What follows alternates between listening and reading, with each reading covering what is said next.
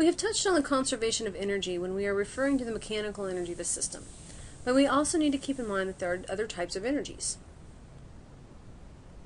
We define energy as the property of an object that describes its ability to produce change in itself or the environment. And we've also talked about a lot of different types of energies. We've also not talked about a lot of different types of energies.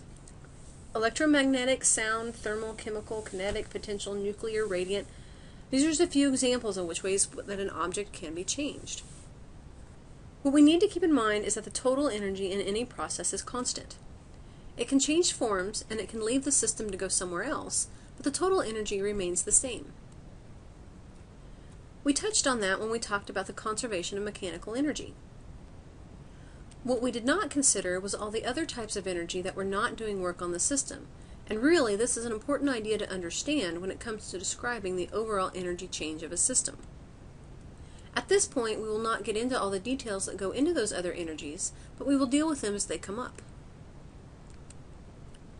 The transformation of one type of energy to another is happening all the time. Turn on a light. Light is a form of energy that is being converted from the electrical energy coming in from the switch. That electrical energy probably comes from the burning of fossil fuels.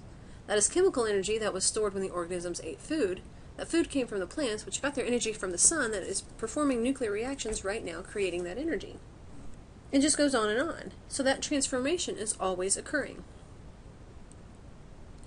Now, as you probably know, not all of the energy in that long line becomes available for us to use. Even though energy is conserved, we often want to refer to what we deem useful energy. This is referred to as the efficiency of whatever source of energy we are discussing. It is the comparison of how much useful energy do you get out of the total energy that you put in.